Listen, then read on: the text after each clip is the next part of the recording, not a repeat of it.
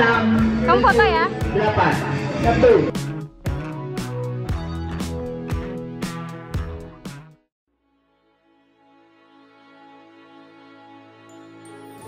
Alhamdulillah baik, sehat. Alhamdulillah kabar saya baik dan sekarang saya bekerja menjadi guru di SMP Islam di Ubud. Alhamdulillah kabar saya saat ini baik-baik saja. Dan tentunya kehidupan di luar dengan kehidupan di RBA cukup berbeda. Kalau boleh aku deskripsikan, kehidupan di sini kompleks ya. Mulai dari tantangannya, terus mulai dari fenomenanya, lingkungannya, baik itu lingkungan kerja, lingkungan teman main, dan tentunya jauh dari keluarga itu hal yang sangat menantang. Terus banyak sekali ujian-ujian juga yang berbeda waktu kuliah. Ya, rencana sore ini balik. So, rasanya setelah pamit, mana ya? Biasa aja sih. Nah, ada sesuatu yang mungkin beda gitu, di mana setelah sekian lama mungkin menjalankan rutinitas, akhirnya ada rutinitas baru yang harus dijalani dan itu berbeda gitu. Dan memang rutinitas biasanya saat di RBA ini unik ya, kita kayak orang kerja, tapi setelah itu ya oke, kita harus menjalani kehidupan. Tapi memang ngerasain sih ada perbedaan yang cukup membuat saya ingin kembali lagi bergabung bersama RBA seperti itu. Jadi untuk rasa setelah pamit ini sulit banget untuk dideskripsikan. Yang pertama, coba yang aku rasakan paling besar tuh rasa kehilangan. Yang sebelumnya di sana lingkungan keluargaan yang sangat kuat banget, memecahkan masalah bareng-bareng, terus pemberdayaan masyarakat bareng-bareng, menyusun, merencanakan dan melaksanakan maupun evaluasi itu pun juga bareng-bareng. Dan dia di sana berkutat pada pemecah masalah.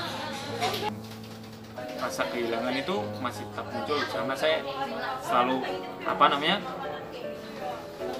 mengingat dan juga terus menerapkan hal-hal yang saya dapat dari sana, dari ruang belajar seperti itu. Terima kasih. Rindu, iya, masih belum tahu sih sekarang. Cuman kalau dibilang rindu pasti rindu dengan lingkungan, rindu dengan kondisi belajarnya, pembelajaran. Karena kalau menurut saya pribadi RBA ini merupakan wadah yang kalau saya bilang konsep yang ideal. Kalau dibilang rindu atau enggak, ya pasti bakal rindu sih.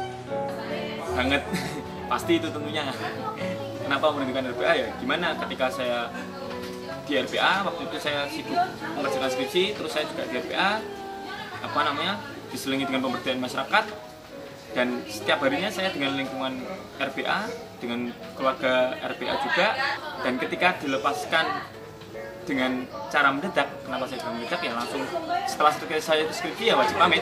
Yaitu di situ yang sangat saya rindukan. Ketika saya sudah nyaman-nyamannya dan saya harus pamit dari lingkungan RBA, itu hal yang sangat saya rindukan.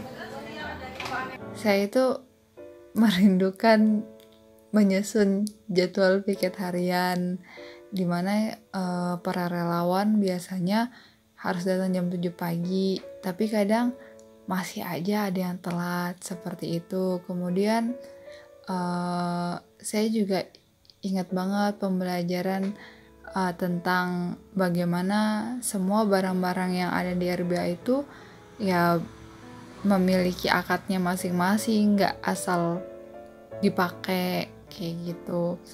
Itu sih. Dan saya juga rindu diskusi pagi. Biasanya tiap pagi tuh selalu ada diskusi kayak gitu. Hal yang paling dirindukan di RBA banyak. Salah satunya makan. Nggak cuma makan, banyak hal. Salah satunya ya makan bersama itu tadi. Kan biasanya kan kita ada tuh satu hari dalam satu minggu, yaitu hari Jumat, kita ada acara masak bersama.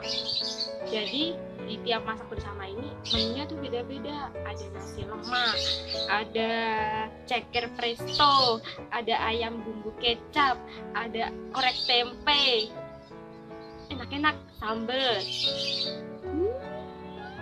Itu yang paling dirindukan. Kan dulu kan aku kan jadi fasilitator tuh di RBA. Jadi setiap 1 minggu itu pasti main, pasti keluar jadi fasilitator, entah itu ke Malang Selatan, entah itu ke Lawang, sampai-sampai di perjalanan pasti baru naik mobil langsung tidur, bangun udah sampai tempat tujuan. Ketemu warga asli di situ, kita tahu tuh budayanya seperti apa, terus makanan khas di situ, aduh mantep banget dah.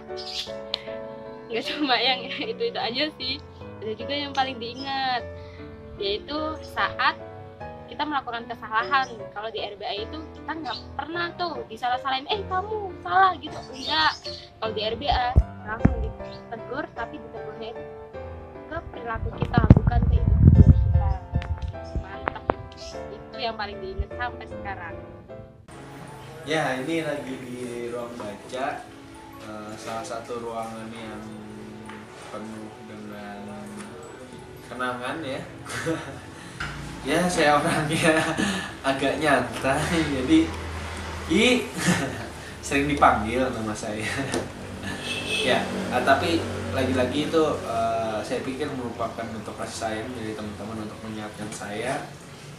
Ya, dan hal yang paling gak terlupakan ya mungkin ini ya, pembelajaran di sini teman-teman, terutama mungkin mentor ya di sini. Mana skripsi? Aduh, berat banget itu dengarnya. Banyak banget yang kalau saya sebutkan satu persatu ini butuh waktu yang lebih. Tentunya kalau yang paling saya ingat yaitu ya waktu diskusi pagi itu, waktu mengerjakan skripsi bersama teman-teman, di mana semua semua rasa itu muncul di sana. Ketika kita dihimbau ketika kita dituntut untuk meletakkan rasa ke samping, tapi tetap kita nggak bisa meletakkan rasa itu ke samping. Kita tetap syarat akan rasa. Kita mengerjakan bareng teman-teman, di situ kita bagi waktu, terus bagi tempat, terus bagi prioritas, lalu bagi komitmen. Itu yang paling saya rindukan dari, yang paling saya ingat juga. Saya semakin kesini semakin sadar bahwa pembelajaran yang dulu saya terima di RBA, walaupun itu secara sadar maupun tidak sadar, itu ternyata itu berguna banget untuk kehidupan saya setelah saya di dunia kerja. Dan itu hal yang dulu sangat bertolak belakang dengan kepentingan saya untuk mengerjakan skripsi. Saya pengen cepat skripsi, tapi saya juga dituntut untuk pemberdayaan masyarakat. Padahal hal yang berkaitan dengan pemberdayaan masyarakat ini yang sangat membantu saya untuk di dunia kerja. Yang pertama, mulai dari itu berbicara struktur, mulai dari itu letakkan rasa ke samping, dan karena tuntutan dunia kerja itu kompleks banget, mulai dari rasa, hal yang berkaitan dengan rasa.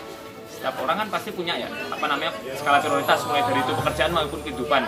Nah, ketika kita berbentukan antara kehidupan pekerjaan dan kehidupan sosial dan ekonomi sosial, dan pasti itu akan mengganggu pekerjaan. Kita dituntut meletakkan rasa ke samping, seperti itu.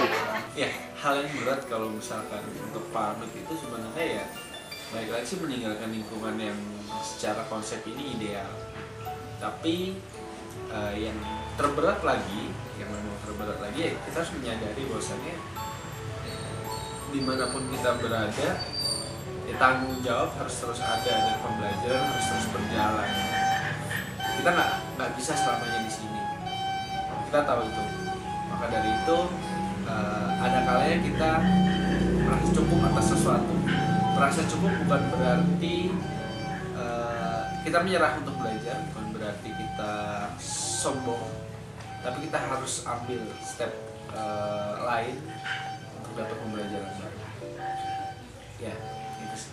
Pembelajaran yang paling aku ingat setelah keluar dari RBA hingga saat ini, yaitu tentang kedisiplinan waktu sih. Nah, kedisiplinan waktu ini kan memang sangat diterapkan saat di RBA. Nah, itu kebawa otomatis sampai sekarang, sehingga waktu aku mulai bekerja di sini itu nggak kaget untuk harus berangkat pagi gitu. Dan waktu melihat absensi di akhir bulan, ternyata aku nggak pernah telat. Yang saya ingin sampaikan kepada kepada relawan, khususnya relawan yang sekarang lagi di RBA, saya sampaikan, belajarlah kalian di RBA, karena belajar di RBA itu adalah pembelajaran yang relevan, memenuhi kebutuhanmu, khususnya kebutuhan untuk skripsi dan kebutuhan untuk kehidupan setelah kalian menempuh kuliah, baik itu yang kalian sadari maupun tidak kalian sadari. Tapi ketika hal pembelajaran yang tidak kalian sadari itu bakal bermanfaat untuk di dunia kerja dan juga ke dunia setelah Anda kuliah. Seperti itu. Karena dulu saya juga merasakan hal tersebut ketika saya di RBA dan waktu kuliah. Saya intinya sangat jadi orang yang sumbu pendek. Saya nggak menelan pembelajaran yang intinya itu tidak berkaitan dengan kuliah.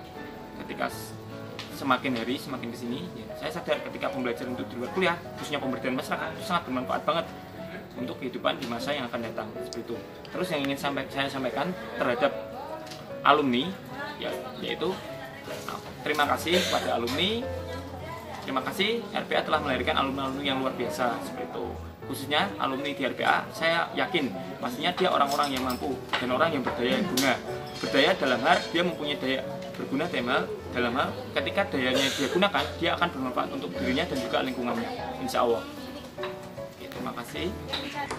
Kalau RBA itu person atau kalau RBA itu orang, saya ingin ucapin terima kasih atas pembelajarannya selama kurang lebih 1 tahun 2 bulan 4 hari, di mana saya diterima, di mana saya mendapatkan banyak hal di sini, di mana saya mendapatkan sebenarnya saya ini nggak tahu apa-apa gitu, dan memang manusia sudah sewajarnya harus terus belajar. Terima kasih banyak telah memberikan kebermanfaatan buat masyarakat secara luas. Semoga kamu tetap bertumbuh dan berkembang. Jalan-jalan ke Raja Ampat. Jangan lupa membeli papeda. Jangan lelah untuk bermanfaat, karena istirahat hanya di surga. Assalamualaikum warahmatullahi wabarakatuh.